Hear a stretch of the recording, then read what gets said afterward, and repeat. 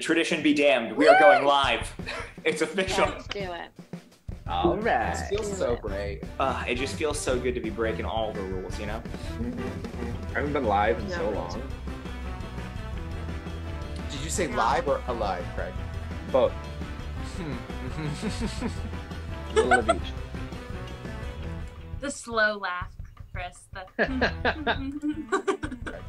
So I was like, I know that's right. I know. This is going to be confusing because there's two Chris's on the show tonight. Oh no. I'm already confused. Well, hopefully that wasn't just about life in general. Has anyone noticed that Facebook has like changed the language in their share button and makes it so it's almost impossible to type something when like as an addition when you share something? It makes me so mad. You should write Zuckerberg, tell him. Yeah, I'm gonna. I hope he's watching this live feed right now. He's a huge fan of the 60 show, seconds, so. Chris. Yeah, well, tell him get back to work. He can watch the show later. There's a replay. Chris, you didn't disable the chat, did you? I can't see the chat. No, I don't think I did. Does anyone else see the chat? Like when you watch the video, the chat should be live on the It is telling me that it's having trouble playing the video right now. It tells me I can comment. Oh, Want me I to got say it, I got it. something? It's back. Okay. Back to work. You can watch the Oh show man, later. crisis averted, everybody. All right, 20 seconds, Chris. 20 seconds. Oh man, I should have wrote a show tonight. You got time. You got time. All right, 20 seconds to write a show. We can do this, everybody. Al, what do I got for time? You got 9 seconds. What do you got? 9 seconds? All right, I gotta think on my feet. Hold on 1 second. Well, hold on 3 seconds. 2. All right, everybody, we all good to go? Yep. All right, I think I got this. Here, bear with me. It's Tuesday night. You've been dreaming of mashed potatoes, and you still can't find a way to pass the gravy from 6 feet away without spilling. This is quarantine!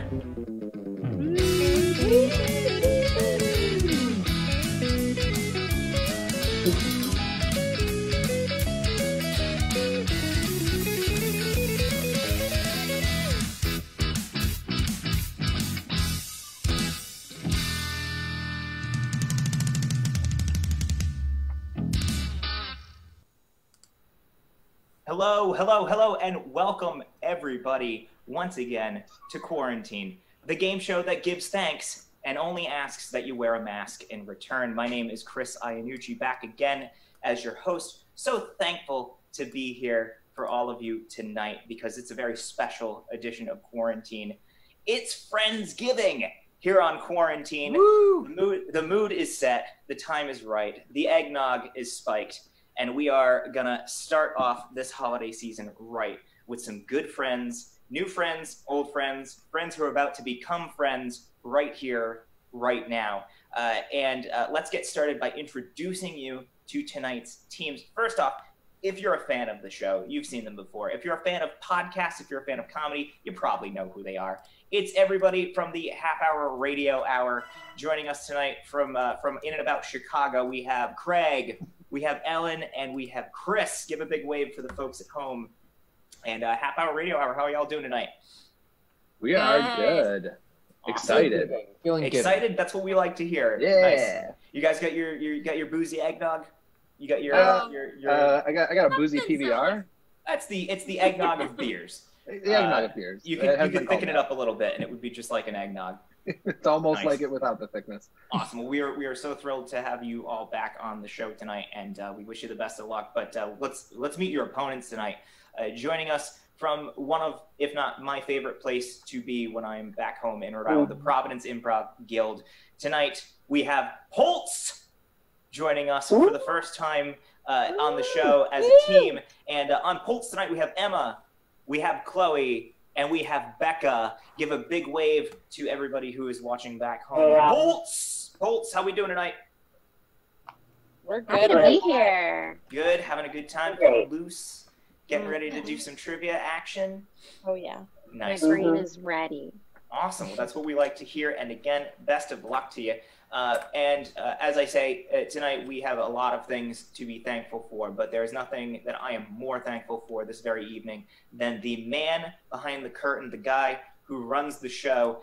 It is my brother, our tech guru, Al. Al, how is it going tonight? It's going fantastic, buddy. I'm thankful for you too, bro. Well, thank you very much. Happy Friendsgiving to you. And I know this year, unfortunately, I will not be able to, be joining you for Thanksgiving like we usually do, what with coronavirus and distance and all that. But I have a surprise. I know your favorite part of the turkey is the wing. We always used to split it off where I do the wing and you take the one half, I take the other half. So I'm going to make sure this year I cut the wings off my turkey and I mail them to you, Massachusetts. So you have something to eat. It takes about 7 to 10 days to get there. Perfect. So make sure you eat it quick because you don't want it to get old. Yeah, these guys aren't going anywhere. They've been eating Thanksgiving dinner for the past 3 weeks, and so I think we'll be good. We'll make it. Awesome. All right. Well, thank you again for everything that you do, and we'll check back with you later on in the show. Good luck, for those of you who are joining us tonight for the first time, welcome. We know you're going to have a great time. And so as an opportunity to introduce the show to you, I'm going to run through the rules and also for our contestants so that they have a refresher. Here's how this game works. In front of me, I have a lovingly handcrafted, basted to perfection series of trivia categories that are all based on, in this instance, some Thanksgiving and some slightly quarantine-related trivia that I and our team here at Quarantine have cooked up for you all. So here's how this works. I will give you the category that the trivia is about. You'll have a few seconds to talk amongst yourselves when I give you a question. If you answer the question correctly, you get the points. If you get the question wrong, or if you run out of time, that means the opposing team has an opportunity to steal for half the amount of points. Now, in between trivia, we also have a couple of extra games in store for you. We will explain the rules to those as we get to them. And for those of you who are watching at home, don't just sit there, because we're going to have a few opportunities for you to get in the chat and answer some audience prompts to help get these games going, and vote for some of your favorite answers to help the teams get some extra points. Starting right now with our first audience suggestion. So, for all of the folks in chat land, here's what we need from you. We need a suggestion of an animal that isn't a bird. Not a bird, but an animal. So get those fingers going, type that into the chat, and we have our friends Rebecca, Tommy, and Al. They're going to pick the best suggestions that you can come up with, and we'll use those later on in the show. But let's get started with our first trivia category. Now, I know Thanksgiving is just a couple of days away, and of course, everybody wants to talk turkey. It's the most important part of the meal, and everybody just worries about whether or not they're going to have enough bird and whether it's done and call the Butterball Turkey Heartline and blah, blah, blah. But here on Quarantine, we like to look out for the little guy. We pay attention to those unsung heroes of the dinner table. We have a little saying here. We're not ride or die. We are side or die. So our first category tonight is going to be some trivia that pertains to the side dishes that help make Thanksgiving one of the greatest meals of the year. So before we got started tonight, we flipped a coin, and half hour, radio hour, you won the toss, which means you're going to be getting the first question. This is round one, where all questions are worth 100 points. Stealing gets you 50. Half hour, radio hour, y'all ready for this? We are ready. Yeah. All right, fantastic. Well, then let's get started. Here's your first question, again, for 100 points. Invented by Dorcas Riley in 1955, this Turkey Day side staple traditionally consists of 6 ingredients, and purists say that adding anything more is heresy. What is the side dish that I am talking about? What was the year? 1955 by Dorcas Riley. My brain thinks stuffing. Mine did too. You know, I feel like stuffing had to be. My first thought was ambrosia salad. What? I don't know what that is. Yeah, so I think we should go with stuffing. I'm sure it's delicious. I just... Final answer? Stuffing? Yeah, stuffing. Yeah. Final answer. Unfortunately, stuffing is not the correct answer, which means Poultz! I'm going to be saying your name like that all night tonight. Poultz! You have an opportunity to steal for 50 points. What did Dorcas Riley invent for the Thanksgiving table? I'll be honest, my mind went right to ambrosia salad. I don't know why. Chris is astounded that 2 people know what ambrosia salad is. I'm gonna Google it. I'm sorry. It's All like right. I have no idea what ambrosia salad is, so I'll defer to you two if you think that's the way to go. I thought sweet potato casserole or whatever the. Or can you Okay, I count will 6 need an answer from you. ingredients? I will need an answer from you. Why not sweet potato casserole? Why What? not? because there's Sweet only potato casserole is your final potato answer? casserole. Let's do that. There's sugar, there's marshmallows, there's other stuff. There's probably Unfortunately, 6. it is a casserole. It's a casserole, but Dorcas Riley worked for the Campbell Soup Company. It's green bean casserole. All right. At least it wasn't I was ambrosia in the salad. neighborhood. So I no wasn't- points awarded for that, but we all learned a little something, as we like to say here on the show. So let's move on to the next question. This one is for Poultz for 100 points. This side dish ingredient finds itself cooked into many different forms, but its root actually comes from its native home in Peru. Today, it finds its way to the table by way of African American culture, who incorporated the vegetable into meals because of its similarity to a traditional African crop. What is the vegetable? Yam? Y'all? Maybe yam? Yeah, let's try yam. Yeah, why not? Final answer? Yeah. Unfortunately, yam is not correct either, which means half-hour radio hour. What do you think the vegetable is? Can we hear the question one more time? Sure thing. Side dish ingredient finds itself cooked into different forms, but its root actually comes from its native home in Peru. Today, it finds its way to the table by way of African American culture, who incorporated the vegetable into meals because of its similarity to a traditional African crop. I just want to say sweet potato. That's a yam. That's the That's a same yam. thing. I do need an answer from you. I do need an answer from you. It's not. It's not. It's absolutely not corn. It's let's try cranberry sauce. Corn's from North America. Cranberry sauce, your final answer? Yeah. Okay, unfortunately, it is not cranberry sauce. You should have gone with Ellen.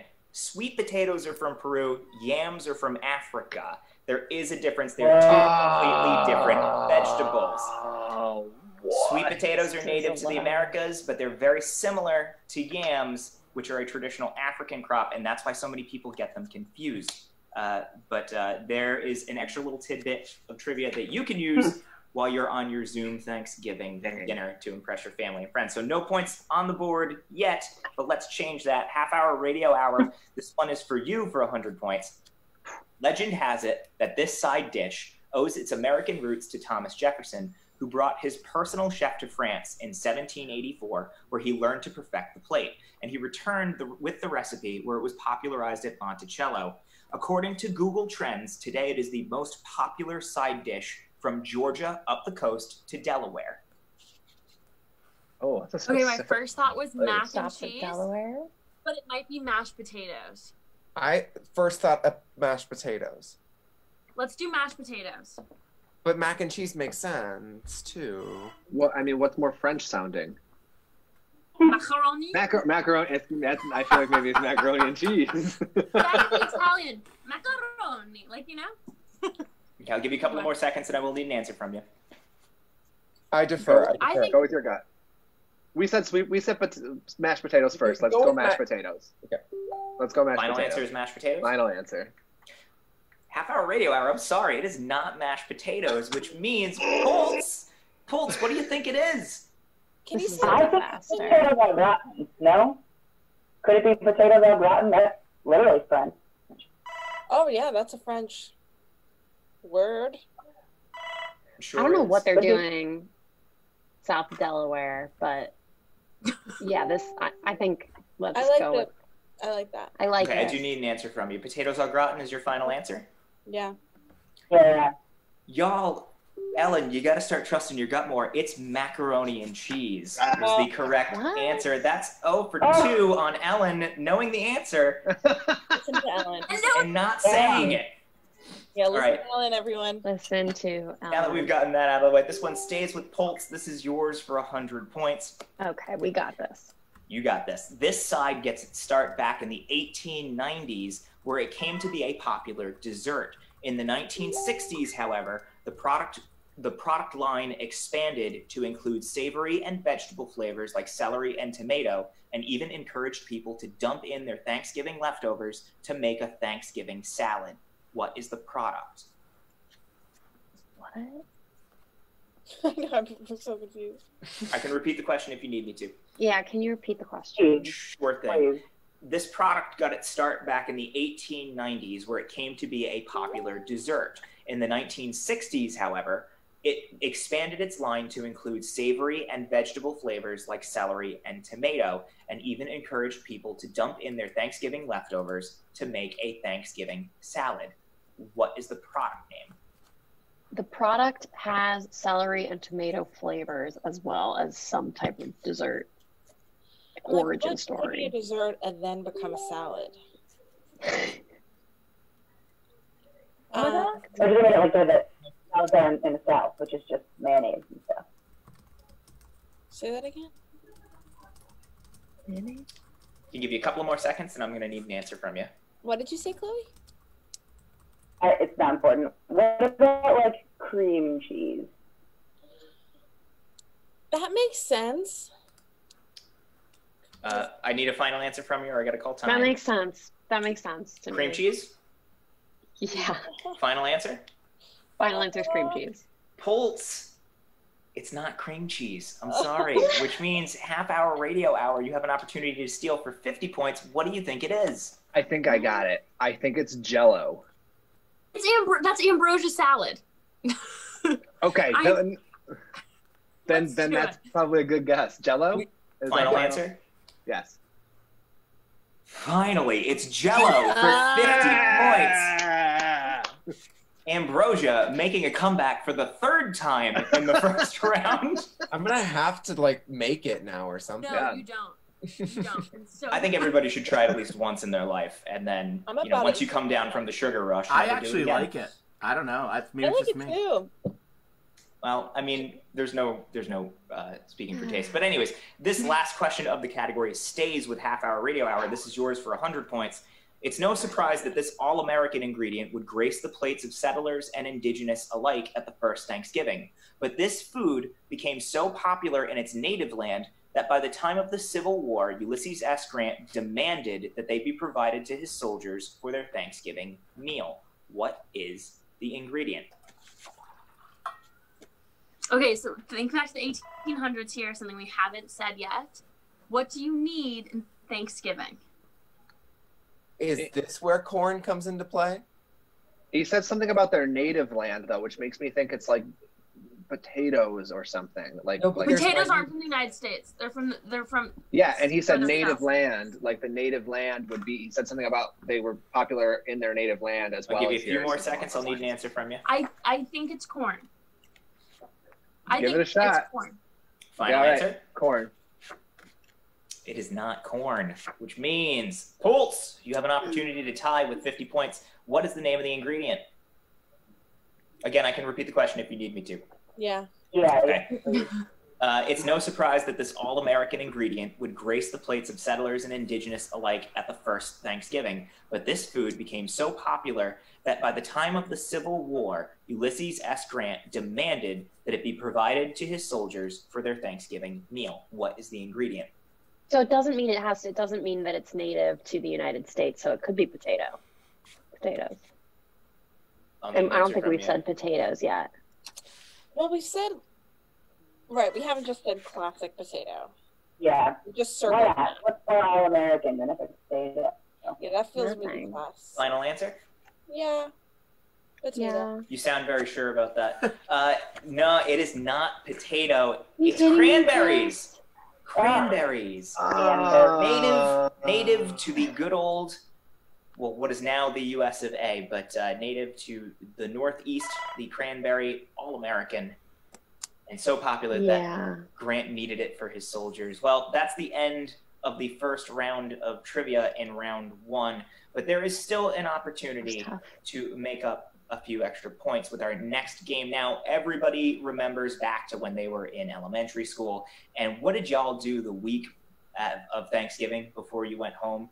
You made a hand turkey, didn't you? Traced your hand on a piece of paper. You made the coolest little turkey that you could. Well, we don't do exactly that here at Quarantine. Now, earlier I had all of the contestants trace their palms on a piece of paper for me. But this is where the audience suggestion comes into play. Al, what do we get for a suggestion for an animal? For an animal, Chris, they came up with an anteater. An anteater, which is a fantastic Thanksgiving mascot for all of you to draw. So here's how our next game works. We're calling it Hand Jive. I'm going to need you to take your hand tracing that you have in front of you. We're going to put 60 seconds on the clock. Now, you're each going to have to draw your best version of a hand anteater. And in the process, you're going to have to show the audience at home, not just your anteater, but something that you're very thankful for this year. Take a lesson from your old elementary school playbook, and we're going to show these to the audience when the 60 seconds is up, and the audience is going to vote on which team they thought did the best, cutest, most creative, adorable job. Everybody ready to go? Okay, so out. 60 seconds on the clock. It's up. Remember, you are drawing an anteater that shows everybody at home exactly what you're thankful for. Ready, set, go. All right. We've had a lot of practice doing hand turkeys here around the studio at quarantine. We've just been trying to really work down the mechanics of which way to do it. Do you want to do front, left, right, upside down, fingers together? There's so many different configurations, but we haven't done anteater yet, so this should be exciting. We've been experimenting with the double hand butterfly and/or wings. It always just turns out I'm thankful for the Wu-Tang Clan. Yep. Which I am, but gets me every time. Well, they're nothing to fuck with, so that's a very good point, Al, and I'm thankful for that too. 20 seconds, Chris. What we got on timeout? 18 seconds now. 18 seconds left to go, 15. Contestants. Nice. I hope everybody's feeling super creative. Remember, these are supposed to be adorable, and they're supposed to make your 5 seconds, Chris. Want to hang them on the fridge. 2. So, 5 seconds left to go. 1. That's all time. Right, everybody. Writing utensils down. That is time. So here's how we're going to do this. Everybody, the best you can, hold up your hand anteater. Let's just call it a hand eater to the screen in the proper direction. And we're going to give everybody an opportunity to show the folks at home exactly what they did. Let's start with Poultz for this one. Let's see. Emma, you want to show the audience at home what you drew? Yeah, I do. Awesome. And can you describe your artistic vision here? Right. So I was like, okay, so they have like the snout thing. So I placed that here and I said, no, wrong. And then I put it in one of the fingers, a smiley face to indicate the soul of the where the actual face is. Yep. And his feelings. Is there anything on there that shows what your anteater's thankful for? I panicked. So I'm just going to say my anteater is thankful for the intangible things in life. That's very, very deep. That's zen. That's very zen. All right, nicely done, Emma. Becca, what do you got for us? All right, so I made every finger a different anteater. Ooh. I'm down here, and it's members of my family, so I'm thankful for my family. Oh, that's so adorable! And you got them all together. And they're all anteaters with the, Fantastic. And last up on Poultz, but certainly not least, Chloe, what do you got for us? I'm not an artist, you guys. So I did a very traditional take on an anteater. As you can see, I've got his little leg and his arm and his snoot. And they do have a fruity tail, so I kind of just left that up there. And in kindergarten fashion, wrote it on the thingy part. Friends, fam, etc. is what this anteater is thankful for. Fantastic. Everybody's always thankful for etc. It just means that there's more to be thankful for down the road. All right, nicely done, Poultz. Let's bring it over to Half Hour Radio Hour. Show us what you got. Craig, let's start with you. All right, so this is my anteater. He's got a little, schnoz here with a tongue coming out to eat the ants. And then, he's got some tongues coming out of these other appendages. And then he's wearing a shirt that says I Heart Ants and a mustache, so the ants won't know who he is, because the hand eater would probably be pretty well known. And then he's got 3 legs, because I wasn't really sure if an anteater had 4 or 2 legs. So, So you just split the difference. I just split the difference. All right. Nicely done. Ellen, what do you got for us? Okay. This is my hand eater. This is his eye, his little ear, and his tongue's going down to this beautiful ice cream cone. He has little claws so it doesn't fall off the page, and his tail. And he says, "Who needs ants? I have ice cream." Adorable. So he's thankful for dairy. Nice. And who doesn't love a good ice cream cone? All right. And finally, let's see, Chris, what do you got for us? This is my hand eater. It's like weirdly long ears, but it loves itself. So, and this is a cute little eye, it's smiling, some feet. And I drew a beauty mark on here because this year the anteater is grateful for its unique beauty. It's gone through a journey of self-love. Especially this year, it's a good time to be introspective and focus on yourself and self-care and self-love. So wonderful job. All right, half hour radio hour, great work. Now it's up to the folks at home. If you're watching us live, get in the chat and cast your vote for which team did the best job with their hand anteaters giving thanks on this wonderful Friendsgiving show. So vote for which one you liked more. Was it half hour radio hour or was it Poultz? Throw it in the chat, and we are going to count up those votes, and whoever wins is going to get their team an extra 300 points. Not something to scoff at, especially when there's only 50 on the board right now.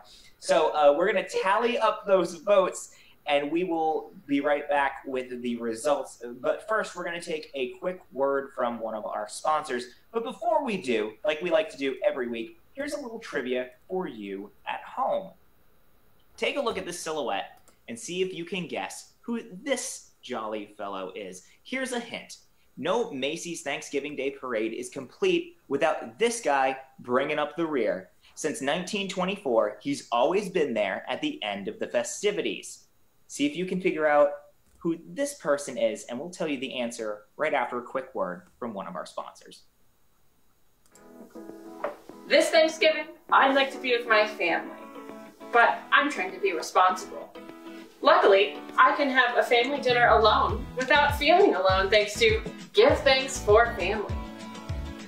Give Thanks for Family puts all the awkward Turkey Day conversations together in one album.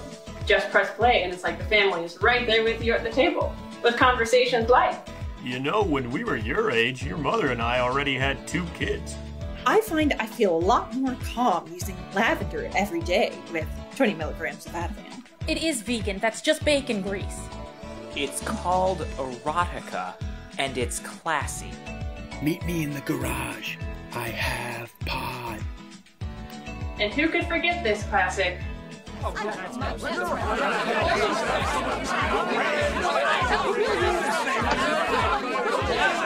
So stay safe and spend this Thanksgiving alone without feeling alone. And pick up a copy of Give Thanks for Family today.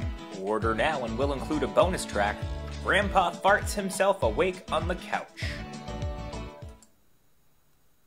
Welcome back. Could you guess who this was? He's always the last person at the end of the Macy's Thanksgiving Day Parade. If you guessed Roscoe the janitor, you're absolutely correct. Somebody's got to sweep up all that confetti and clean up all that mess. And Roscoe, thank you for everything that you've been doing for the last almost 100 years. We salute you.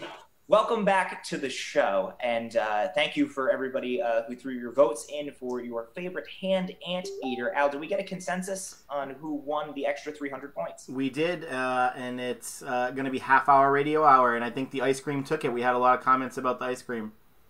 Fantastic. All right, well, nicely done with that ice cream licking anteater, which means your team gets an extra 300 points, bringing your total up to 350.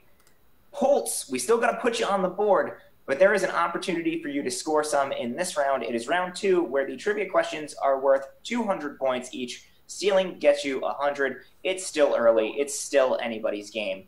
Now we're going to move into our next set of questions, but first off, we need some audience participation on this one. A couple of suggestions from you. In the chat, get those fingers ready. Here's what we need. We need a name. Any name, could be Hank, could be Jill, could be Sally. Don't use those. I just gave them to you. But any other name like that, feel free to type that in. We need an animal. Let's skip anteater, but any other animal that you can think of. And we need a profession or a job title. So we need a name, an animal, and a profession. Throw out 1, 2, 3, any combination of those in the chat. We're going to select those for something that we're going to do later on down the road. But for right now, let's get into our next category. Now, speaking of the Macy's Thanksgiving Day Parade, which is on Thursday, obviously. It's been going on since 1924. Since the early 30s, there have been a series of floats, balloons, that have graced New York streets to commemorate Thanksgiving. And now everybody's familiar with the modern ones that they have nowadays, whether it's Spider-Man or whether it's Diary of a Wimpy Kid. And we all know these characters. But if you look back to the original balloons that they had at the Macy's Parade, some of them were a little weird. So for this next game, we're going to test our contestants' ability to guess whether or not these floats actually existed in a game that I'm calling Float or Sinker. So this is a little different. Here's how this works. In front of me, I have a list of 12 different characters that were all featured balloons in the Macy's Thanksgiving Day Parade from the late 20s to the 40s. Now, here's the kicker. Some of them are real. Some of them are ones that I made up. So I will be asking each of you individually if the character that I name is a real or a fake Macy's Thanksgiving Day balloon. If you answer correctly, you'll get your team 100 points. Incorrectly gets you no points, but you'll each have an opportunity to answer 2, so up to 200 points per person for your team. Make sense to everybody? Okay, great. We're going to start with Craig on this one. I love how on board everybody is. I'm going to start with Craig on this one. Craig, you got to tell me whether or not this balloon existed in the Macy's Thanksgiving Day Parade. Character's name was Fritz the Dachshund. I'm going to say that Germany was the villains of World War I and World War II, so that did not exist in the 20s through the 40s. Fortunately, Fritz was the hero of the 1932 Macy's Thanksgiving Day Parade. He's a Macy's original creation, so no points for that one. Emma, you're up next. Your character's name is the Goops. Real or fake? Fake. Emma, this one's real. It is a series of characters based on a 1930 book by humorist Gillette Burgess. And if you ever see the pictures, they're horrifying. But yes, the Goops were a real series of balloons in the Macy's Thanksgiving Day Parade, so no points. Moving over to Chris. Chris, this one's for you. Your character's name, Salty Snail. I'm 100% fake on that one. I'm gonna go all in on the fake. Oof, Chris, it's fake for 100 points. Nicely done. All right, this next one goes over to Becca. Becca, Amelia Earhart. An Amelia Earhart balloon in the Macy's Thanksgiving Day Parade. Real or fake? Oh, God. Fake. Sinker. That's a sinker. You are correct for 100 points. They had plans to build the Amelia Earhart balloon, but they went missing. So 100 points for Poultz. Oh, I'm sorry. Too soon, Ellen? Okay. This next one, we are going over to Ellen. Actually, this one is for you. Tell me if this is real or fake. The Marx Brothers. Groucho, Harpo, Chico, Marx. The Marx Brothers. Yeah, I think that's real. They were real. Yes, a series of balloons that the Marx Brothers teamed up with for Macy's gets you 100 points. That was Ellen is always right. 1935. She got to trust her gut a little bit more, but yes, she's been doing pretty well this game. All right, back over to, let's see, Chloe, this one is for you. Tell me if this one is real or fake. The character's name is Joe Jinks. I swear to God you cut out during that. Would you mind repeating that? Sure. Joe Jinks. Joe Jinks.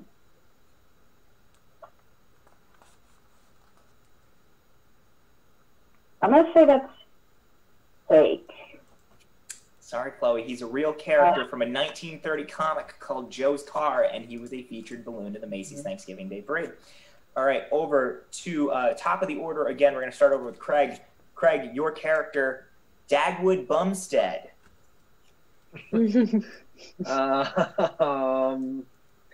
Dagwood Bumstead.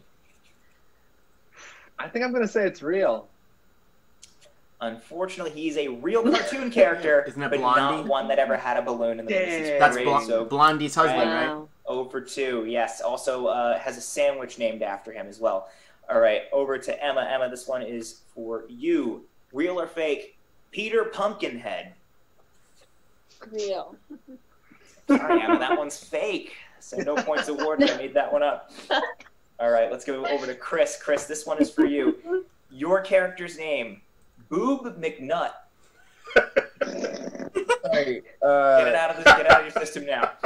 Boob McNutt with 2 T's. Don't order that at McDonald's.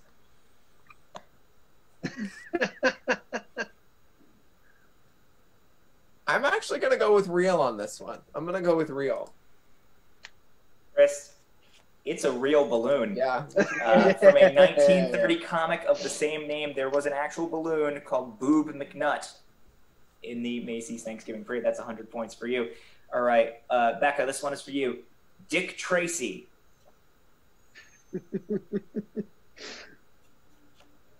Dick Tracy, I think that's a sinker. Sinker is Not your real. answer? Yeah. You're right for 100 points. Dick Tracy never had a balloon in the Macy's parade. No. Nicely done. Okay.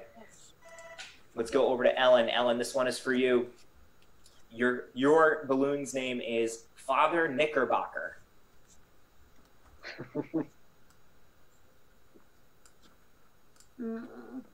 Real.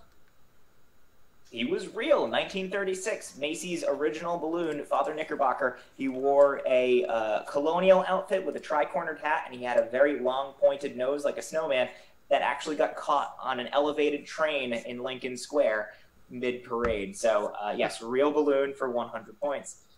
All right, last one of the category, and this one goes over to Chloe. Chloe, your balloon is called Morton the Nantucket Sea Monster. Real or fake? Oh.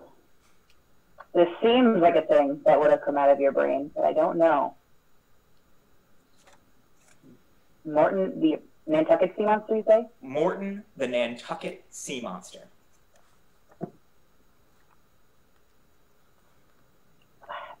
I'm gonna say real. Chloe, it's real for 100 points. Invented by a Nantucket store owner as a publicity stunt for his puppet business on Nantucket Island, and then they brought it over to New York. So, nicely done, teams. Now, right now, I have, correct me if I'm wrong, I'll have the score at Poultz with 300 points. Correct. And Half Hour Radio Hour with 750 points. Right on the dot. We're going to give you both an opportunity to score 200 extra points for your team right now with a little parade showdown. Now, we took a suggestion before this category got started. We were looking for an animal, a profession, and a name. Al, what did we come up with? We came up with Phyllis the Bumblebee Theater Teacher. Phyllis the Bumblebee Theater Teacher. Okay, that's going to be our first one. And not to make you scramble, but have a second one lined up for me. Based on the coin flip, right now we have Poultz. You're going to get the first go at this one. So it was Phyllis the Bumblebee School Teacher. Yep. Now here's what I need. Oh, sorry. So here's what I need from you, Poultz. Now we're all familiar with the Macy's Thanksgiving Day Parade. What usually happens is there's two talking heads sitting in a booth as the balloons go by, and they make some casual comment about the balloon, a little bit about its history, a little bit about what it's doing currently as it bobs by the window, and just a quick little factoid, a little tidbit, something to entertain the folks who are watching the parade at home. Now I need two of you from the team to volunteer to be our commentators for our quarantine Thanksgiving Day parade. And you're going to give us a 30-second little window into what we would be seeing as we watch. I'll repeat the name again. Phyllis the Bumblebee Theater Teacher. As we watch Phyllis the Bumblebee Theater Teacher's balloon float by our window. So who's going to step up and volunteer to do the commentary? I need 2 volunteers for the team.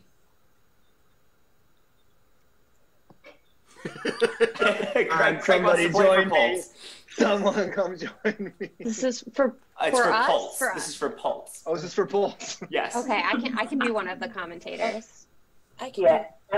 Yeah, my internet doesn't seem like it's as good as y'all, so you take that, please. Okay. All right. So Emma and Becca, what are you telling the folks who are watching you live at home as the bumblebee school teacher floats by the window?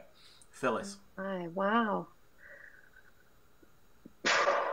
An American favorite this past season. We of course have Phyllis, the bumblebee theater teacher from the hit series Bumblebee High, and she's doing her classic dance move. And a class of second graders actually made this balloon. Yep.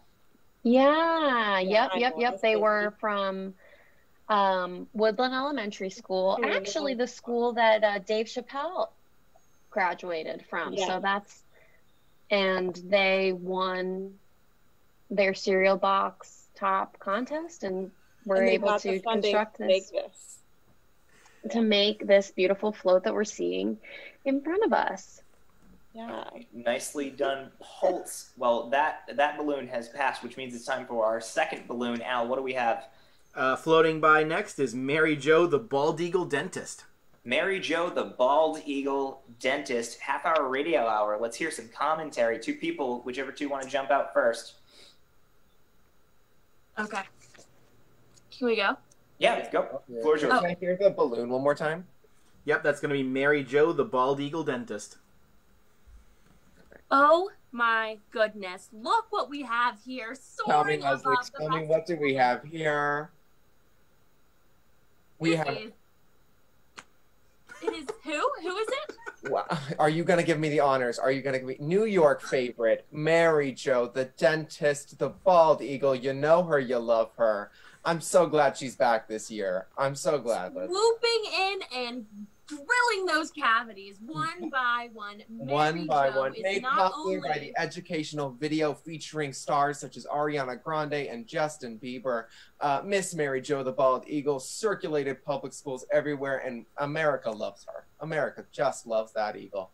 What is Thanksgiving without oral care? You know, it's not nothing. It's A mistake, absolutely Leslie. nothing. A mistake. We're so blessed. So grateful. Nice. Well, I'm sold. Very Everybody did a great job on those two. But now it's up to our audience at home to vote on which of the two teams gave us the best, most vivid color commentary on these delightful characters that you all helped create. So please vote in the chat which team should get an extra 200 points. Is it half hour radio hour or is it Poultz?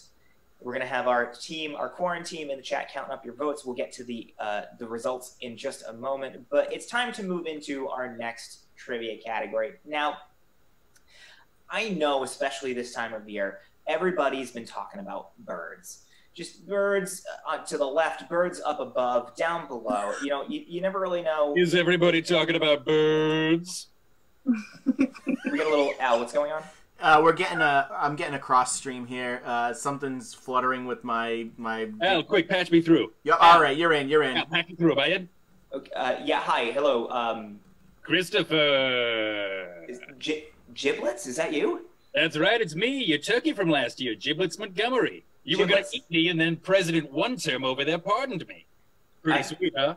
I thought I wasn't going to see you again. I thought you were on the chopping block. So this is a little awkward. Was it awkward for you? Well, pretty awkward for me, seeing a person who wanted to eat me pretty publicly. Well, I mean, it is Thanksgiving, and I mean, you are a turkey. But Chris, congratulations. I'm going to cut straight to the jump, all right? Oh, sure. Biden's made it pretty clear he's not going to pardon another turkey, all right? I'm on the run. Since my last pardon, I've been in some trouble for my other crimes. I'm sorry, you got pardoned by the president last year, and then you still committed crimes? Well, a lot of them caught up to me. I've been a con bird for many years. I'm the real D.B. Cooper. Well, that's a huge... I left you so many clues on that one. Birds live in coops. DB stood for damn bird. I mean, I jumped out of a plane. What human would do that? Okay, I guess the pieces fit. Anyways, what are you doing? Fit. Giblets, what are you doing here? What are you doing here in the middle of our trivia show? I need a place to hide, Chris. I need a place to hide out this Thanksgiving. They're gonna come for me. But look, I know you're doing your little trivia thing, your little humor. I thought I could throw in some questions maybe while we're doing this. It sounds like a little trivia thing. We work really hard Beg on the my show, pardon, Chris. I'm sorry. Okay. Fine. If you need a place to lay low till the heat dies down, but you gotta pitch in. Do you have something prepared for our I contestants? do have something prepared, Chris. I beg your pardon. I always come prepared. Oh, okay. Oh, I'm sorry. I beg your pardon is what I'm about to do. I've got some questions about the presidential pardons that were considered kind of controversial, including old Giblets Montgomery here. All right. Well, pardon me. The floor is yours. Well, thank you very much, Christopher. This first question is for Poultz because the name sounds like poultry. Poultz, ever since there's been presidents, there have been controversial presidential pardons. Even George Washington himself caught some heat from old Alexander Hamilton when he pardoned 2 men sentenced to death for their involvement in this violent yet boozy uprising. What is that uprising? Oh, God. Violent yet boozy. The booze uprising of... Was it the Whiskey Rebellion? I think that's the thing. I just don't know what it happened. That sounds great. Or that sounds like, yeah. I keep throwing out answers and they're always wrong, though.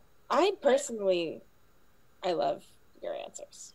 I don't care. Giblets, we're gonna go with the Whiskey Rebellion. I'm glad you went with the Whiskey Rebellion because, of course, it's the Whiskey Rebellion brought to you by Wild Turkey. Wild Turkey, the other turkey that'll get you drunk. Goes great in eggnog too. This next one goes over to half-hour radio. Half-hour radio. In 1974, President Gerald Ford got in a lot of hot water, like a turkey being boiled, just a month into his new office, when he decided to pardon this guy facing obstruction of justice charges. Some say it's even the reason why he never got reelected. It's Richard Nixon, right? It's Nixon, yeah, right? It's Richard Nixon. Final answer? Final answer, Richard Nixon. Richard Nixon is correct. That's the only time I will ever call Richard Nixon correct. Going back over to Poultz here. Poultz, not a lot of people remember this, but this big shot, he owned the New York Yankees, and he thought he could get away with making illegal campaign contributions. Well, turns out he could, because in 1989, Ronald Reagan gave him the old pardon too. What was his name?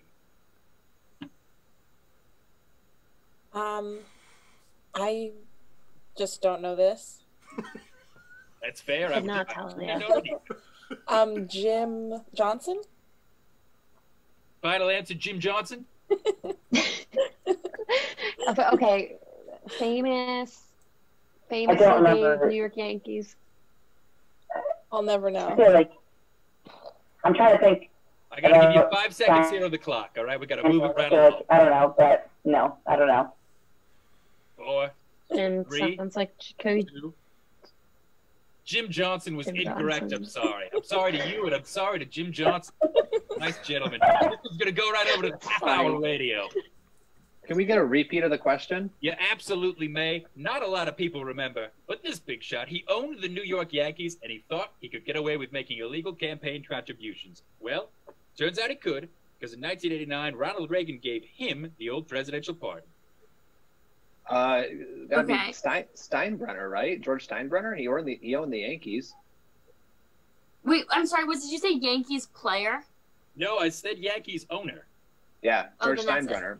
George Steinbrenner. Final answer. George Steinbrenner is correct. Yeah. That's the second time I'll ever say George Steinbrenner was correct. All right, half hour this stays with you. You know, sometimes you got to look out for your family, Chris. Do you know what I mean, Chris? Yeah, I know what you mean. What are you accusing me? I'm just saying, you know, look out for your family, your brother, your cousins, a turkey you know, I don't know, whatever. Sometimes you got to look out for your family. Like this president who got accused of nepotism when he pardoned his half-brother after he, the half-brother, got caught selling cocaine. The best part is, the guy gets locked up again less than a year later for drunken disorderly conduct. Who was the president, though? I just love the way you said cocaine. It's not Harding, is it? Is it No. Carter? That was like, I don't know. I feel like it's further back than Carter. For cocaine, I don't know how old cocaine is, I guess. Seems new to me, but maybe not. I'll answer that question. It's as old as fun itself. Oh, giblets. That's right, old giblets. I feel like it's like Lyndon Johnson. Sure. I feel that way. You got the last one right, Steinbrenner. I don't know if this is right though. I also feel like it could be like Thomas Jefferson. Gotta give you 5 seconds. Let's go with Jefferson. Let's do it. Let's do Jefferson. Well, he said the 80s. Oh, did he say the 80s? No, I didn't. Nah, let's That go was with part of the last Jefferson. question. Is it Bill Jefferson. Clinton? Okay. I'm sorry, what was it? Jefferson was the final answer. I'm sorry, Jefferson is not correct. That question's gonna go right back over to the Poultry girls. Poultry. Okay. Cocaine. Cocaine, I don't cocaine. know. Does George W. have a famous brother? He Yeah, gave. I know JFK. The Kennedys are famous, and that feels like around the right time, 60s, 70s. Yeah, I was thinking maybe JFK. I don't know. Family. It's probably wrong. I'm gonna put 5 seconds up on the board, up on my talents here. Let's do it. You can have that, Jim. Kennedy, JFK. I'm sorry, it's not JFK. It was, in fact, Bill Clinton. Slick Willie himself gave the pardon to his brother. See. Damn, I knew the story sounded familiar. Didn't it just? It's a story as old as time. Really? All right, I got one final question for you here. This is going to stay with Poultz. Is that all right? Poultz? Even the guy who let me go, who again, not going to name, has made a few mistakes.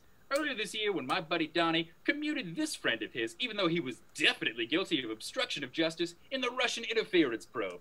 He probably had a good reason, right?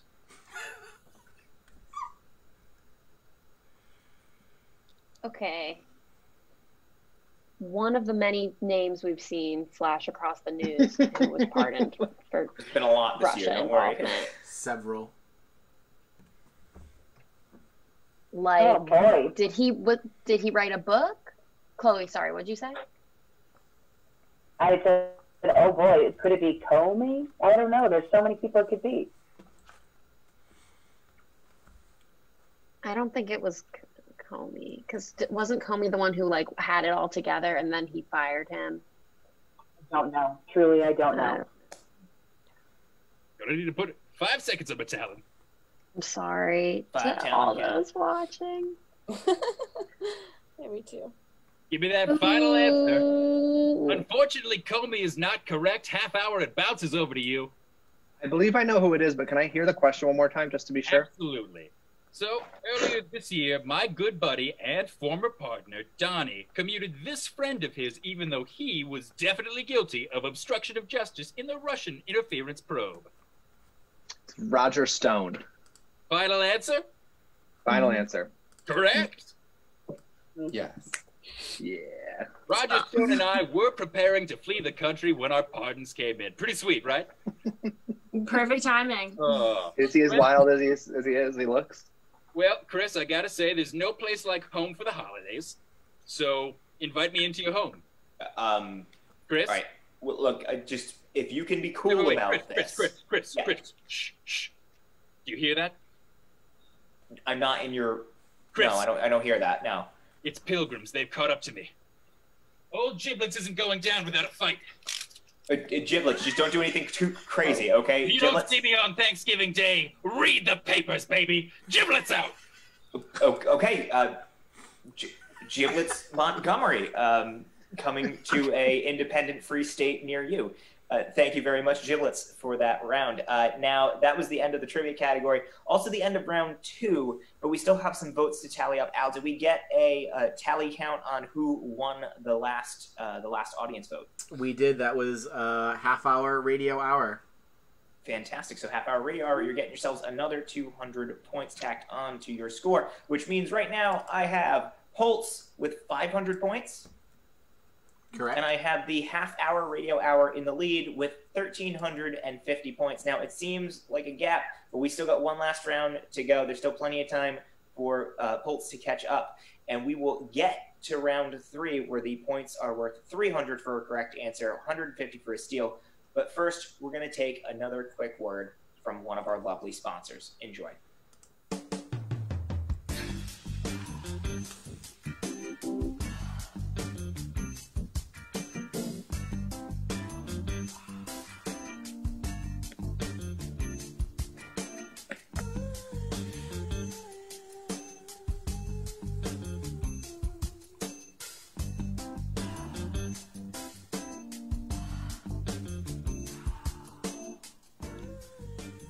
Thanksgiving?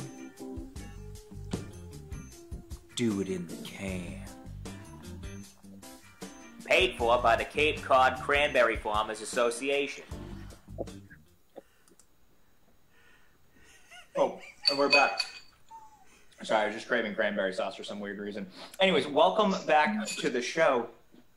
So, as I said before the break, we're about to get into round 3. Points are worth 300 for a correct answer. Stealing gets you 150. And we're going to get to the trivia. But first, it's the end of the show. We're about to get into Thanksgiving. And what traditionally comes at the end of Thanksgiving?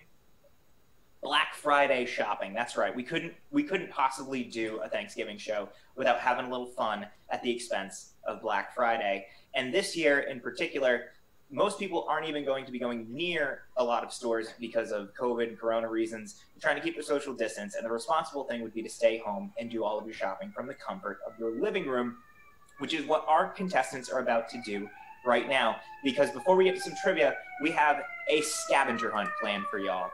So get ready, because you're going to need to do a little bit of running around.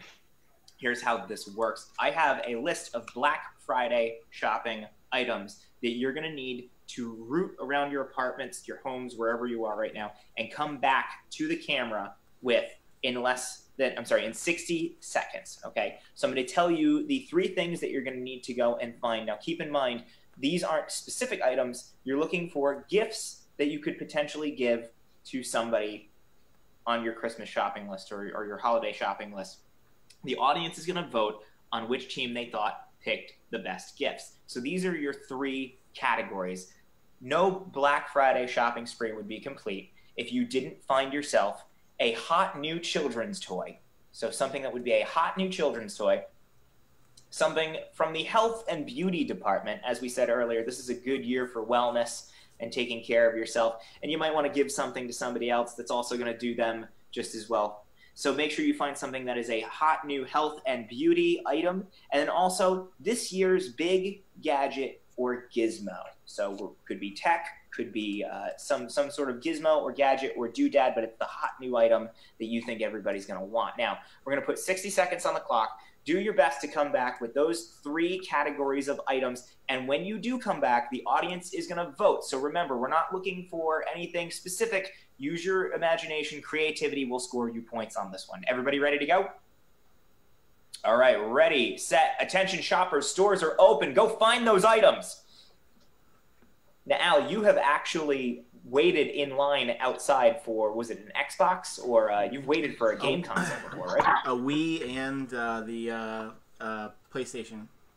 I've never had any intention or inkling to ever want to go near a store on Black Friday. I don't know about you, but there's just the whole thing just feels ridiculous to me. Was it like fun, entertaining? Like, what did you do? Did you sit out in the cold? So we camped out overnight, and Walmart actually had their opening at midnight, and I had somebody waiting there for a Wii. They bought a Wii there for me and brought it over to Best Buy where I was camping, and we set it up in the parking lot with a generator and let everybody in line play the Wii before they could buy the Wii.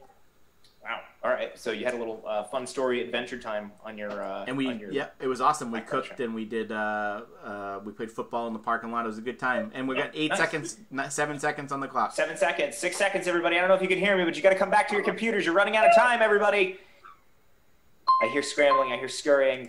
Craig, I know for a fact you live in a studio apartment. This can't be that hard. It's huge. It's a huge studio apartment. I've seen your place. It's not that big. You've never seen the back of my closet. All right, everybody. We are waiting on an Emma. We need an Emma. All right, everybody is back. Okay, a little overtime, but we're going to allow it for it's fun's Thanksgiving, sake. Chris. I know it's Friendsgiving now. We gotta make room for friends here. So we are going to go person by person, team by team. You're going to show the audience what you brought back, and you're going to explain why it's the perfect gift this year. Everybody ready? All right, Ellen, we're going to start with you. You sound the most ready. Ellen, what did you give us for a hot new children's toy? It's so morbid. Go for it. It's a knife. a kitchen knife. All right, every kid needs a kitchen knife, right? All right, let's see. Health and beauty supplies. This is actually a beer belt. So the nice thing about this is it's health and beauty, because if you've like thrown out your back or anything and you need to carry your beer with you, so you don't have to continue to go to the fridge, you know, health, hydration through beer. Nice. Plus, it's a good way to work on your six-pack. All right, and what do you got for this year's big gadget? Gadgets or gizmos?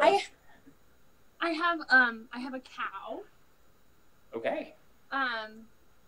You know, if your Uber is coming very slowly, or your bike's broken, anything like that, you can just ride your cow. Nice. All right. Save a horse, ride a cow. Love it. All right. Over to let's stick with half-hour radio hour. Craig, what you got for us? What's your hot new children's toy? So my children's toy is this Slim Jim. I figure you could put it in a circle, throw it like a ring toss or something, or just it could be like a character, and then when you're done with it, you can eat it. So it's like very little cleanup when you've got kids. Okay, great. What was your health and beauty wellness supplies? My health, beauty, and wellness supplies is this can of Original Pam. Okay. It's a great bronzer. No SPF, so you can get as tan as you want, look as healthy, as young as you feel. And it's only like $3.99, so pretty good deal. It's not just a deal, it's a steal. Okay, and finally, this year's big gadget or gizmo. What do you got for us? I've got this. It's called an iPod. Most people probably haven't heard of it. It's exactly like your phone, except you can't make calls or send messages or go on the internet or play on apps. It's just music. And I assume you were using that in your apartment to hold the door open? Yeah. Actually, I found it. It was holding the door open. Okay, fantastic. Well, thank you very much. All right, finally, Chris, what do you got for us? What was your children's toy? Are you sick of buying toys for kids and then they just play with the box? Sort of like a kitten, almost. Happens all the time. So the newest kids toy is actually a bowl. The fancier of the empty boxes. For the imagination of the child. It's good imagination toy. Great. Health and beauty, wellness supplies. What do you got? Yeah, this little novel item right here, it's a mat. Right. To be worn. Right. Okay. At all times. I can't see that catching on, but okay, good. All right, and finally, this year's big gadget or gizmo? I have a book. And it's because, what's old is new again. And we're really, vintage is in, thrifting is in. So, real books, back in, back All right. Books and iPods from Half Hour Radio Hour, taking a page from the early 2000s. All right, over to Poultz. What do you got for us? Emma, let's start with you. What do you have? So for children's toy, I have this shoe deodorizer. Okay. I'm really having trouble with that. And that's also something the kid can have trouble with as well. Saying it, spraying it in your shoe or anywhere you want to spray it. Fantastic. And what about a health and beauty supply? For health and beauty, I have this rose water. Ooh. You spray it on yourself and you become great. All right, awesome. And then this year's big gadget or gizmo? This snow globe, you shake it and it will take you back to 2007. Oh, wow. So it's part time machine, part novelty item. Yeah. All right, fantastic. Chloe, what do you got for us? So for a children's toy, I have this ukulele. It is small for child hands. It's a fun color, which kids love. And it is can make a myriad noises. That's All cool. right. Drives parents nuts, but kids love it. What do you got for health and beauty supplies? I have this Biomiracle peel-off mask. It's not so on the nose for this segment, but it's really nice. And also it hurts a lot to peel it off. That's how you know it's working. Yeah. Exactly. All right, awesome. And then for this year's big gadget or gizmo? It's really from 2017, but it's timeless. The Nintendo Switch. It has saved me throughout this quarantine, and because I think things are going to still be quarantining for a little while, it's going to continue to save me. I recommend fully. All right, awesome. And last but absolutely not least, Becca, what do you got for us? What's your children's toy? Yeah, so for kids' toy, I have this almost finished mason jar of homemade trail mix. It's kind of like an instrument. So they can just like jangle it around. It's like fun to throw, but parents should be aware that there are almonds in there. So if the child has allergies, the top just needs to stay on at all times. So it's like edible maracas. So just exactly. Nice. Or don't eat it and just look at it. All right, great. And what was your wellness supplies? Well, it's a package. So it's this back massager, a back roller, and an open bag of Epsom salt. And it's open because that's like the guarantee that it's good. It's been quality assured, tested, made sure that it's not fake Epsom salt. Somebody actually got a hand in there. That's great. Absolutely. People have, yeah. So that it's just like the stress of this year, roll it all out and then soak. Love it. I could use one of those. All right. And finally, this year's big gadget or gizmo. What can you give us? It's a kitchen gadget. This is like an individual strainer. You're not cooking the big Thanksgiving meal. You're not cooking for a lot of people. It's just you in your studio apartment. Why use a big colander? Just get the pasta out with this. It's the new kitchen gadget. I love it. I'm seeing a trend with all of our contestants tonight. Simplicity is the key to the best gifts, and I 100% concur. But it's not up to me to choose who did the best job. It's up to you watching at home. So get in the chat and let us know which team is the best gift givers, the best Black Friday shoppers. Is it Half Hour Radio Hour or is it Poultz? Throw your vote in the chat, and that team will get an extra 300 points based on your decision. And while we count those votes, we have one last category to go tonight. And we're going to stick with our Black Friday trivia because there's a lot of history behind Black Friday that most people aren't even familiar with. We just kind of know it as this annoying thing that some people have to put up with. But we're going to ask our contestants if they know some of the down and dirty, nitty-gritty things about Black Friday in our last category tonight called Back in Black. So again, these are all Black Friday related or adjacent questions. So this one is going to start off with Half Hour Radio Hour. You get the first question for 300. Stealing gets you 150. All right. Retail employees may still have flashbacks about this product developed by Tyco in the mid-90s, originally invented to be a cuddly chimpanzee, then briefly a Looney Tunes Tasmanian devil toy. It eventually landed as this must-have children's toy that sent desperate parents into a Black Friday frenzy. What was the year again? I did not give you a year. It was the mid-90s. Mid-90s. Was it anything? Like a Tickle Me Elmo? Does it end up being that? I don't know why my brain... I feel like Tickle Me Elmo was later. Okay. Than I feel like it was like late 90s, early 2000s. Okay. Ellen, you are muted, Ellen, just so you know. What's the name of the spinning guy from Looney Tunes? Tasmanian devil. That was part of the I'll give you a question. couple of more seconds, and I'm going to need an answer from you. I have no idea. Mine went Furby, but that's more 80s. Okay, do you need an answer, or I got to call time? It's Tickle Me Elmo. Tickle Me Elmo. Final answer? Yeah. Alan, you finally came in the clutch. It's Tickle Me Elmo for 300 points. Oh. Good job, Chris. Finally getting it in under the wire. Okay, this one goes over to Poultz for 300. In 2010, as a counterpoint to Black Friday, this multinational financial corporation partnered with the National Trust for Historic Preservation to create Small Business Saturday, encouraging shoppers to patronize local brick-and-mortar businesses. What is the financial corporation that organized Small Business Saturday? Financial corporation. So like a bank? What was the year, Chris? Did you 2010. 2010. 2010. Financial corporation? Yeah, like what like is an example of that? Chase or something? Yeah. Or a Bank of America. Financial corporation. Bank of America sounds right. Capital One.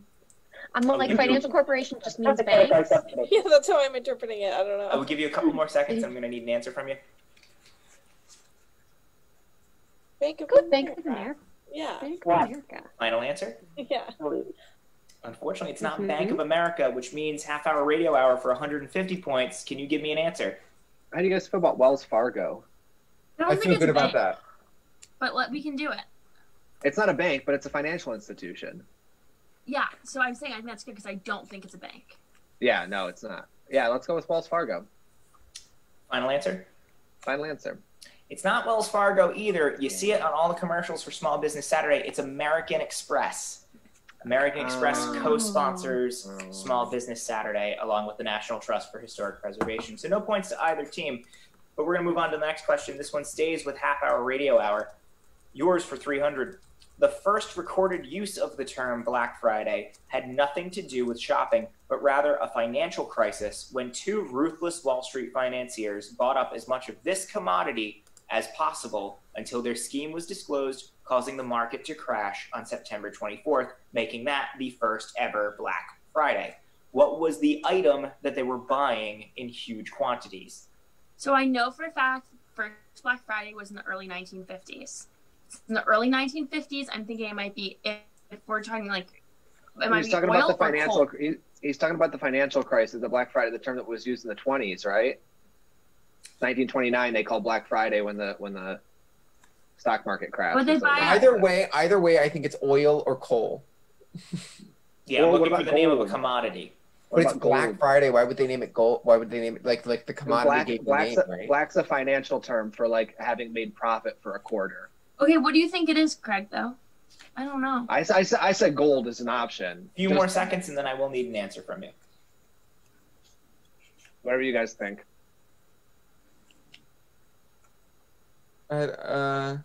Unfortunately, I need an answer. I got to call time. Let's go gold. Gold. Final answer? Final answer. Jay Gould and Jim Fisk bought up an absurd amount of gold, causing the stock market to crash, making it the first Black Friday. So 300 points for you on that one. Nicely done. Wasn't that half points? Oh, I'm sorry. You're right. That was for 150. Thank you very much, Al. Just making sure. Nope. That's why we got you in the background. All right. Yeah, thank you. 150 points. So this one stays with half-hour No, they radio stole hour. it, didn't they, or no? I Sorry, think that was, last question stayed. No, that was with for us. 300. You're absolutely right. Okay, sorry. You were the first ones to get that, so that was right. We had the one about we said Wells Fargo for the one before that. Exactly, yeah. See, Al, I thought I was right. All right. Thank you, Al. Love you. Appreciate everything you do. Thank you. All I'm right. shutting down the stream. So then this one goes over to Poultz. This one is yours for 300 points. The modern name for Black Friday dates back to the late 1960s and refers to the Friday after Thanksgiving, where there was a tradition of hordes of people flooding into this East Coast city. This East Coast city for the annual Army-Navy football game and the huge pain that it brought to locals, commuters, and police officers who had to deal with the bedlam. So the name for Black Friday as the Friday after Thanksgiving originated in which East Coast city? Army-Navy football game. Okay. The Naval Academy is in Maryland? Annapolis, Maryland? Maybe. It might be. Might not be. Where would the Army be? I have no idea. Greenpoint? Greenpoint. But I don't. Emma? I mean, I just have my own confusions, but I'll work that out on my own time. No, work it out on our time. I'll slow it down. Okay, a couple more seconds. I'll need an answer from you. I think we'll go with what you say. Annapolis. Yeah. Maryland. I think the Naval Academy is in Annapolis, but I don't know where the Army Academy is, if that is a thing, if Okay, that's do you need an Greenpoint. answer? I got to call time. Could it be New York City also? Okay, I'm sorry. I got to call time. Annapolis? Annapolis, Maryland, yeah. Under the wire, but it's still not Annapolis, so I'm sorry. That's not the correct answer. But that means half-hour radio hour. You can actually steal now for 150 points if you can name the city that originally coined the term Black Friday as the Friday after Thanksgiving. Ellen, you looked like you knew. Okay, so I'm between two cities. My first guess is Annapolis. My second guess, because he said city. Uh-huh. I know it's not DC. I know it's not New A York. couple seconds, and I do need an answer from you. Philadelphia. What is it? Philadelphia. Okay, let's do it. Philadelphia. I know it's on the East Coast. Yeah, final answer. Ellen, you're killing it this game. It's Philadelphia for 150 points. What the heck? I'm from DC, so it's like right next to I'm from DC. That's why I knew that Annapolis had. Yeah. All right, well, anyways, The one Naval last question Academy. to go in the game. This one stays with Half Hour Radio Hour. This is yours for 300 points. In the 1900s, in the 1900s, in an effort to boost retail sales, the Retail Dry Goods Association pressured this president to move Thanksgiving up a week to the second to last Thursday in November in order to extend the holiday shopping season. That confused so many people that some states decided to observe both the original and the new date that year. Who was the president that screwed up Thanksgiving for Americans? He's a 20th century president. It was a little confusing. I can reword that if you'd like me to. Yeah, one more time, maybe? Sure thing. This 20th century president, in an effort to boost retail sales, the Dry Goods Association pressured him to move Thanksgiving up a week to the second to last Thursday in November rather than the last Thursday in November to extend the shopping season. In the confusion, so many states didn't know which Thanksgiving to celebrate that they decided to observe both Thanksgivings that year instead of just the one. Who was the president who committed the blunder? I think it's FDR. He would have wanted to extend the shopping season to give people a longer time to stimulate the economy for Christmas. I think it was FDR. Sounds good. That makes sense because I think my parents Right? would have been like, "We lived through this and it was weird." Yeah, exactly. let's go with Franklin Delano Roosevelt. Final answer? Final answer. Craig, you nailed it completely on the head for that reason specifically. And they were so confused that they actually named the phony Thanksgiving Franksgiving because they couldn't figure out which one they were supposed to observe. So that's 300 points for Half Hour Radio Hour. That is the last question of the game, and that brings us to the end of the game, which means, I'm sorry, Al, did we get a vote on who had the best?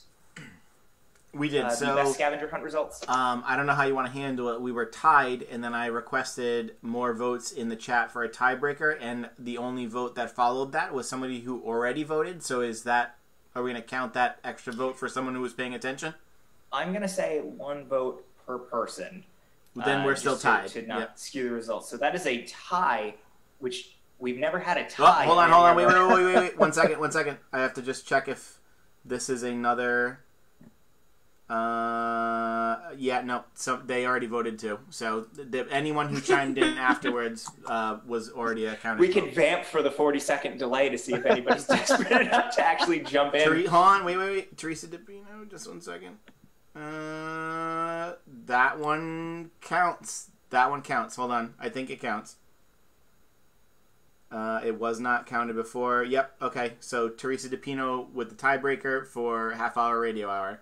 All right. Well, Half Hour Radio Hour, you can thank Teresa DePino for your extra Whoever you 300 are. points. You're a Teresa mystery DePino. fan out there. Thank you to everybody who's been voting in the chat. We really do appreciate you all being here live for the show and chiming in. So that brings your final scores up to Poultz with 500 points, Al, correct? Correct. And then Half Hour Radio Hour, we have you in the lead with 2,700 points, which means that you are going to be tonight's big winner for our Friendsgiving special. And we want to thank both of our teams so much for coming out to play tonight. We hope you had a good time. Poultz, thank you so much for coming on to play. We really hope you had a good time. While you have a couple of seconds, do you want to tell the folks at home, maybe you've got friends and family who are watching, what you're thankful for this year? Do you want to give any shout-outs to anybody? I'm thankful for my team, Poultz. They are great. Me too. They really are great. Thankful for teams. All right, fantastic. Well, again, thank you so much for coming on. And as always, and we say this every time we have friends of ours from PIG come on the show, Providence Improv Guild, one of my favorite places. You guys are still doing live shows on YouTube. So is there anything that you want to plug, any websites or anything that you want people to follow? I think the upcoming. Oops, sorry. You go ahead, Chloe. No, it's okay. The upcoming game show that Pig does is happening this Saturday. Would I Lie to You? So. Okay, great. I'll be tuning in. I'll be in the comments. It's a lot of fun. Awesome. Yeah, I've seen it before too. It's a lot of fun. So we will put links up on our page. You can always check them out on Facebook. I believe they're at Improv Pig. and you can be sure to look them up online, and we will make sure that we let our folks who aren't familiar with them get familiar with them, because they're a wonderful organization and one that I love very much.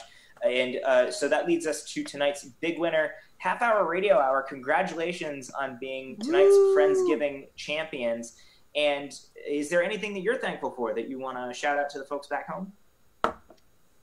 I would like to say, I don't know where Ellen and Chris are, but I'm thankful for these two and all the hard work they put in this season. They've been really fantastic, and we've had a lot of fun working on this show. Awesome. And for anybody who hasn't listened to the Half Hour Radio Hour, Craig, do you want to just tell the folks at home a little bit about where they can find it? Yeah, Half Hour Radio Hour is available wherever you can get podcasts. Spotify, iTunes, Stitcher, I think is a podcast thing. I don't know who uses it, but we just finished up our first season. Second season's coming early 2021. So yeah, check it out. It's a lot of fun. Awesome. Yeah, they have a great show. Be sure to check it out. Again, we will post links. You can always find them on our page. And you are not going home empty-handed tonight, Half Hour Radio Hour, because this is a legit-ass game show, and you're going to win a legit-ass prize. But I think our good friend Giblets is going to come out here and show you exactly what it is that you won. Giblets, get on out here. Chris, good news. It wasn't pilgrims. It was just the hen next door looking for some stuffing. Giblets. Half Hour Radio Hour tonight. You will be going home with a potato chip can full of a spring snake. Brought to you by Weisenheimer Brothers Old Time Pranks. Weisenheimer, where jokes are mean. All right, and that is yours to keep. We will send that to one of you. We only get one. We're not made of spring snakes here, but we hope you enjoy. And as always, as we like to say every week, first of all, thank you so much to everybody who's watching tonight. We hope you have a safe and happy holiday. You can always find us right here every Tuesday night, where we have a new show every week, new teams, new characters, new ads, always a good time. And thank you to everybody who's been watching. I know for myself and for Al, we are so thankful for all of you who keep coming back week after week to watch the show. We're thankful for all of our new fans and followers. You can always find us at Quarantine the Game Show at Quarantine Game Show on Facebook, and at Quarantine the Game Show at gmail.com. Don't worry, Chris. It's up. They can see it. So okay, great. Well, then there we go. So you can find it. You can find it down there. And in the meantime, we hope everybody has a safe and happy holiday. And as we like to say every week, stay safe, stay sane, and take care of each other. Thank you all so much for watching tonight. Happy Thanksgiving to everybody, especially my family. I love you all. Thank you all so much for watching. Have a great night. Happy Thanksgiving, everybody. Happy Thanksgiving.